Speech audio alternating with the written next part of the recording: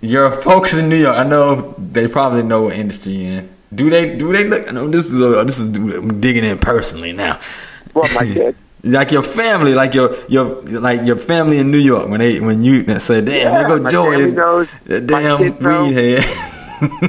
I sat my kids down when I moved back to California last year. I mean, I was leaving my kids. I tell them where I was going. I mean, I was gonna lie to them. But my kids are almost teenagers. One's a teenager now.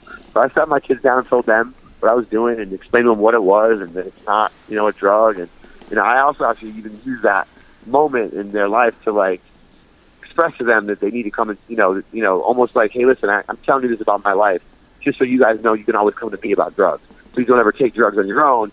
Realize that your dad is in tune with what's going on, and please come to me before you experiment with anything. So I kind of use that as a pivotal point with me and my kids to open up to them and try to build that trust where they would open up to me. Hopefully they'll protect them from getting involved in some kind of bad stuff one day. As far as my family, like my aunts and uncles, yeah, they all know what I do. They don't understand it. They're old. I'm Italian, so they don't really get it. That's what I was trying to dig at right there. Yeah, but I appreciate the honesty in there. But I was like, man, there's no way how they're like, hey, man, there he goes. I think he's a hippie. He's gone and grown his hair long. He's moved to California, became a hippie. But yeah, my family doesn't get it. My kids get it. My kids make fun of me. My kids laugh. They think it's funny, But my mom just worries. She's an older, she's an Italian mom. They just worry. But they also see that the business isn't what it, that it's an actual business now, and that's the whole thing. It's an actual business. It has to be a really fun business. You should come out here and check it out one time, Kysii. Yeah, I need to check it out and see how your facility is. Chief, I never said I smoked. Chief said I didn't know you smoked. No, you never heard me say that at all on this podcast yet. I'm interviewing at my job, so I have no idea what you're talking about. You can come out here. You can come out here and be a visitor, and then you can go back and report on the podcast. You got a first-hand experience inside of a legal California grow. Exactly. I was able to view the growing. Now, let me ask you this: for you growing, how you having that size warehouse that you have, how many people do you employ there? Warehouse. How many people you employ? That? How many people are employed there with you? On the gross, so we have more. I mean, like I said, we're a pretty big company now. We have a construction team of 10. We have a grow team of 6, and we have a joint production team of 20. And a trimming team of 40. So now everyone doesn't work 40 hours a week. Our construction and our growers work 40 hours a week, and our joint rollers work 40 hours a week, and our trimmers work probably 4 or 5 days a month. Probably it's for 20 hours a day. So we it's because everything everything's based on a cycle. I mean when a plant's ready to produce is when it's ready to produce. So we take plants down at all different times. Yeah, it's a pretty big operation. There's a lot of moving parts. A lot of different people doing different things. And new faces on new faces. And it's kind of scary sometimes. Like, who are you?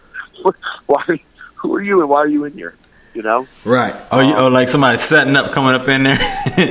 Like, hey, yeah, this dude. Yeah, there's because when we harvest are the hardest. Those are 20-hour days. Every single person that works for the company has to be involved in the harvest. And like I said, those are between 3 and 5 days a month. Which is not a lot, but it adds up. That's if you add a 20-hour day, a week to your schedule, it's gonna freaking screw your schedule all up. But that's part of our life. And those days are the hardest. And we need the most people. So we have kind of part timers that come in just for the harvest, right? And trimming. Trimming a regular 8-hour days, but those are just grueling trimming weed. We literally have 40 people in a room just with a pair of scissors going and just snip. It's that's what I'm saying. Just come out and see one time. It's a pretty fascinating little operation to watch go down the line from small plant as it grows larger, starts to produce, and then gets cut down, dried, trimmed, reprocessed, put into joints, and then put in the packaging. It's kind of a cool process to watch, and you can see it all in one day because we're doing it all constantly every day. So So is cameras on the production line? I mean, is anybody are y'all watching where Like somebody's like snipping leaves and sticking it in their pocket. Like, oh shit, I can take this home and try it out. I mean, we do have cameras on, on the trim room. We weigh everything in and out, so it's kind of hard to really, it's all based on weight. If I give you, X amount of pounds of product, you have to, when you're done processing it, you have to bring me back X amount of pounds of product, and period. So if there's never really a loss. I'm sure buds get stolen here and there on a trim day from, maybe a new trimmer or a new harvest guy. But for the most part, our core team, all our joint rollers and, all our joint production people and grow people are all people that, we've brought from we've brought from another part of the country that we know in another part of our lives, or we know them from somebody that we know from another part of the country that we know from another part of our lives. It's kind of a rule we have is we don't really trust too many people to be in our circle unless we know them from another part of life. I could have met you in this business and give you full, and you're only going to go so far in my life. Which is also cool too, to be able to reach out to people in your life and have them come out here and work with you and make more money and have a cool life. So it is a benefit because we work with a lot of friends. We have we bought a big house up in the hills in Oakland, and we have like 9 people. It's a big, huge house, a 12-bedroom house. We've got 9 people who live here. All people that we know from Florida. Florida, New York, wherever, just friends of ours from our business associates from the past that we made connections, or kept connections with, but now we're out here working and helping us do different projects. So it's pretty cool. It's almost like a melting pot. We literally just come up with new ideas all day long and try new things out and do new stuff. It's kind of like a little creative melting pot for the industry. It's fun. So when you go on a break, can the employees go smoke some weed? Like, hey man, I'm taking a smoke break. Yeah, they smoke as much weed as they want. Oh my god, what a job! They don't. Yeah, no. Our guys don't complain about. No one complains about working with us. Wow. No one complains about working with us. We pay everybody well. We treat them all fairly. And they can smoke as much weed as they want. Damn. Now, as far as the seeds that you're growing, now I wonder about it organically. Are the seeds natural seeds, or do you can you synthesize them into what's the word I'm trying to say? We don't grow from seeds. So we grow we get new plants through a process called cloning. Oh, that's what I was going to ask you. Do you clone? Okay, yeah, so clone. We take cutting from more mature plants, and they sprout roots and form new plants.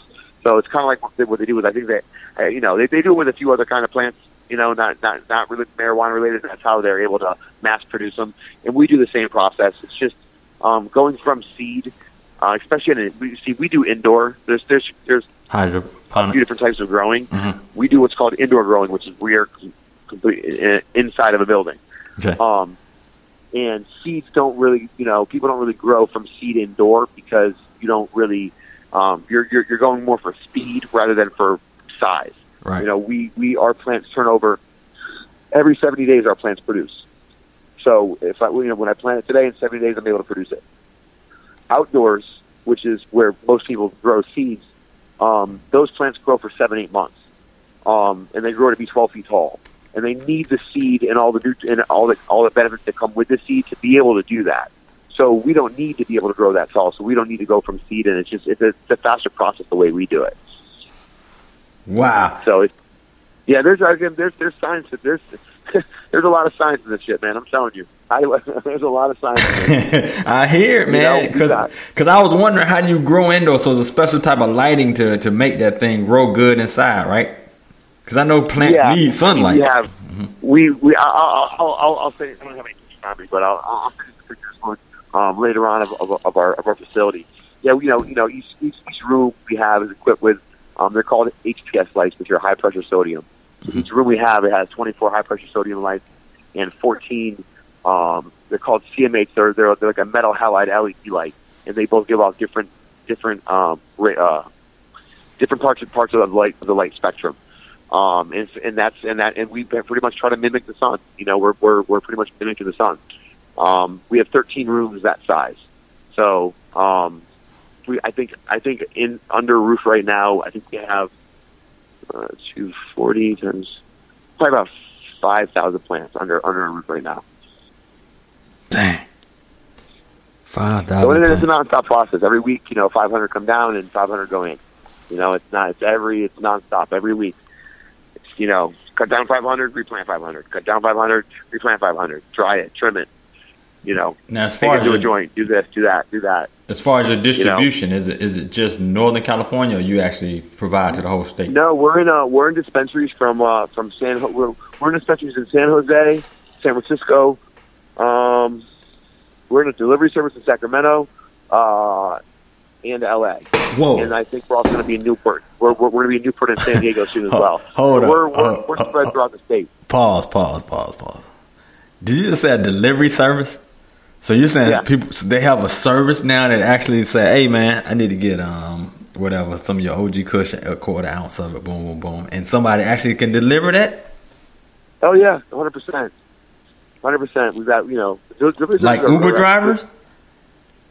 Like Uber Eats, something like that. That's crazy. Yeah, but it's a service just for that. Okay. It's a service just for that. So there's a lot of them. I mean, there's more delivery services than there are actual stores, at least here in the Bay, because it's harder to get a license for a store in the Bay. But there's hundreds of delivery services, and they'll deliver anything, from edibles to joints to weed to hash to shatter to vape pens to drinks. They got it all. And we we've had delivery service the past 20 years. Bro, that's crazy. The best. Sit around with your boys on a Friday night, and you feel like ordering something special, and they just show up at your door 10 minutes later. You can get a pizza from one delivery and some weed from another. Yeah, just show up. Damn, what a party, man. Walk me through the dispensary spots, man. I can't really envision it. Is it like a storefront? You just walk in. I mean, it's got a name on it, like Smoke Good. They're a little more discreet looking. Okay. You can tell here because it'll be the only store that's got blacked out windows and a security guard standing out front without a sign on it. Okay. Usually, for the most part, they'll all have a green contact. That's what they do. You walk in, it's a standard storefront, a little retail shop, and they'll have a bunch of, a couple glass cases with a bunch of jars and different kinds of weed, and a couple glass cases of edibles, and you go through and you can smell different stuff and look at it and decide what you want. And they give you, if you don't know what you want, you tell them what feelings what effects you're looking for, and they'll recommend what strains they have, and and tell you what will do what. And, for the most part, they're pretty informative little little places, and it's a safe, legal way to get weed. Which is one of the big pushes for the legalization of it, because it's taking buying something as simple as weed out of a dangerous area, or being put in a dangerous situation over buying some fucking weed. Yo, that is absolutely crazy. Hold on for 1 second. Yes, sir. Wow, that's some absolutely crazy stuff, y'all. I mean, y'all want to call and ask my man Joy C a question, you can reach me at 404-735-0602. I'll put it in the room again. Shout out to my man James. Kysii. What you saying? What'd you say, Joe? Let me say, hold on. Yes. Yeah. Yep. Shout out to my man James, the big truck driver who just came in also into the chat room. Yeah. So the rooms. I mean, the actual storefront has blacked out windows. You said. Yeah, because they don't want they don't want kids to be able to see inside and see what's going on. Hell, the sex shops don't even have blacked out windows. Yeah, well, it's a little more taboo than sex right now, That's crazy. We go to a barber shop here, and it's a sex shop right next door. And my son, as he was getting old, he's like, "Damn, look at all them nasty ass people going in there." And I'm like, "Damn." In my head, I'm like, "Man, look at that dude and his girl going in. I know he gonna get it tonight." That's what's going on in my head. But my son is just like looking with the pure disgust and disdain on his face, like, look at them. That's funny. That's funny as hell, man. I'll be like, damn, man, that dude in there, he about to get it tonight. The girl going to the store with him, but yeah, that's funny. So let's talk about your product one more time as far as what y'all are pushing out there. I wanna give a big push